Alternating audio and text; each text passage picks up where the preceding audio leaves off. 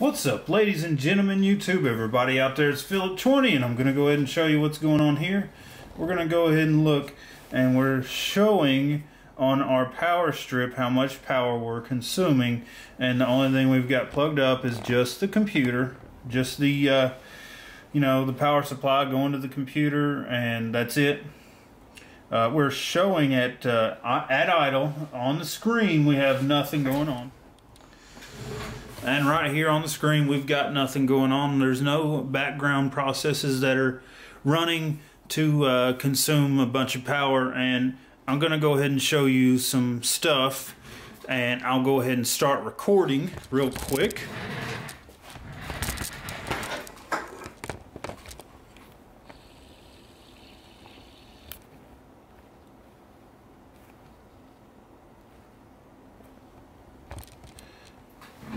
Okay, I'm going to start recording right now with the process called Relive, and it has started.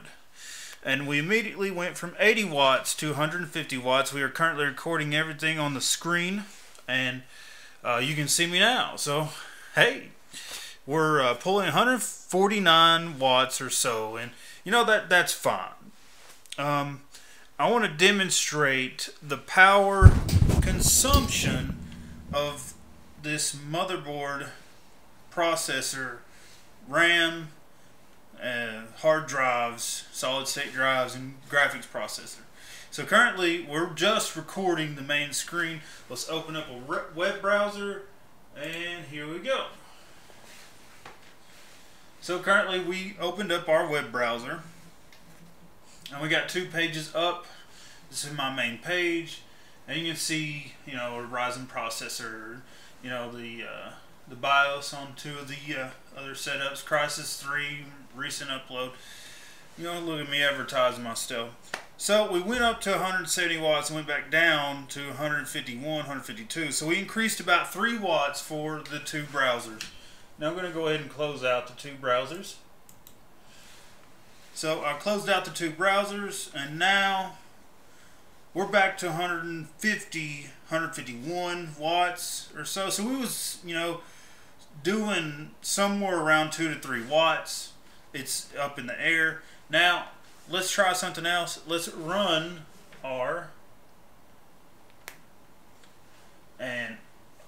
test. We're going to go ahead and open up vacuum chamber here. It is a 9-minute video, and we're going to go ahead and render this in the highest resolution possible without a GPU accelerator. So OpenGL will not be allowed to run. See, normally, this will be OpenGL right here, but we're not going to do that. We're not going to run any OpenGL. So apply. Go to OK, and then I'm going to go ahead and render this video in real time in 4K at 23 frames a second, and there we go, and overwrite because it's the same thing, it's already there. And we're going to go ahead and let this run. So you can see that we're currently still recording through the computer, and we're also rendering this video, and we're rendering this video in 4K 23 frames a second, and we're pulling about 248 watts, 247 watts, 235 watts. So you can see how it's actually fluctuating a lot. Now it's going up and down. And the reason why it's going up and down is because it's using a different amount of power back and forth. It's not going up and down a lot, but it's going up and down. Now, being that is said, you can see how much power we're consuming, which is 230 to 250 watts of power. Now, there's no real reason I need to continue rendering this video, because this video has already been complete. So I'm going to demonstrate something else. I'm going to cancel and close this out. And close. And we're going to go over here and start up a game. Let's slam in over here. And we're back to 159 watts. We're starting to load some new software that's not been run. So we're loading.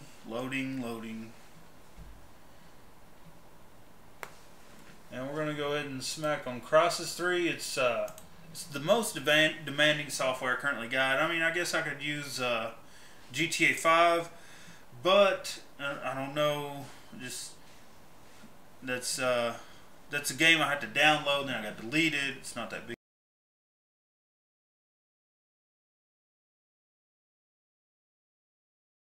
Setup. We're benching as Crysis for the load.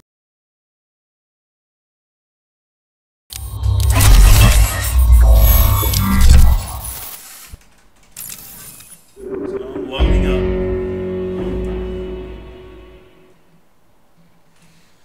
And you can see as we're loading up, I went ahead and muted the audio, etc., etc. That way you guys can hear me clearly. And we're loading up and we're still pulling, you know, 170 watts, 171, 188. It's going up because we're filling up that RAM. Now let's go ahead and... Cells in full retreat, but they'll hold up at the Nexus base. Cell will probably try and turn this whole area into a kill zone. We shot up to 130 to 160 watts. Let's just walk around a little bit.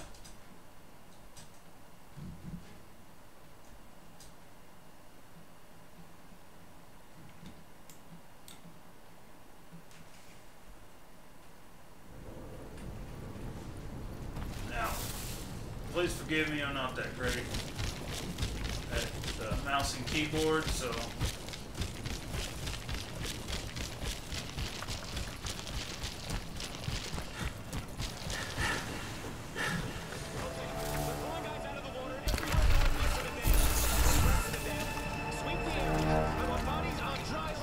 check for vitals and resuscitate if you can. What? We're first responders now? Yes, you fucking are! Now, Rocket is still the primary threat. We can see something. We got QRF teams hitching a ripping maneuver. What's that?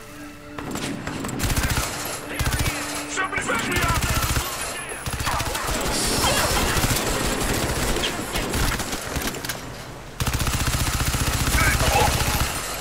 terrible at aiming, sorry. But in real world perspective, you can see how much power we're consuming. Even we press pause, we're still consuming the same amount of power. As you can see, we're still rendering everything in the background beyond this. So, if you're going to be playing games and you're done, make sure you turn off your computer if you want a lower electric bill. At least if you're going to be able to press pause. Now, if you're going to sit back down, finish a game, I would definitely understand you don't want to press pause because you want to get to the next location. But in this reality, when you're playing video games, it's way more demanding than it is when you're rendering videos. Now, I have done that process test with OpenGL activated on my software, and it's roughly about the same. Maybe the graphics card increases the power consumption by 5 or 6%. It's not a lot. So I didn't even think to put it in there, but I just wanted to show you how much power the processor alone consumes whenever you're running this type of setup. Now you can actually improve the efficiency of this by getting a more efficient graphics card. This is an R9 280X, and it's got a 6-pin and an 8-pin connector. And if you was to want to get more efficiency and probably even better performance, you can get an RX 460 graphics card. It uses one 6-pin connector and is really efficient. In fact, it's only got a single card slot because the cooler doesn't have to be big at all, because it don't put out much power, don't consume much power. They're more efficient. Every day the graphics processors that come out become more powerful, more efficient, and more reliable. So I hope you guys like this video of showing you how much power it consumes to render videos and edit videos on the Ryzen 1800X CPU. Thanks for watching. This is Solar Power, Electricity, and Electronics, and I'm gonna holler at y'all later. Peace. Booyah! Hello, ladies and gentlemen. Thanks for watching all the way to the end of the video. There's lots more content coming. Click the subscribe button below. Make sure you come back for more because there's great content always coming up every day in this channel. See you next time. Peace.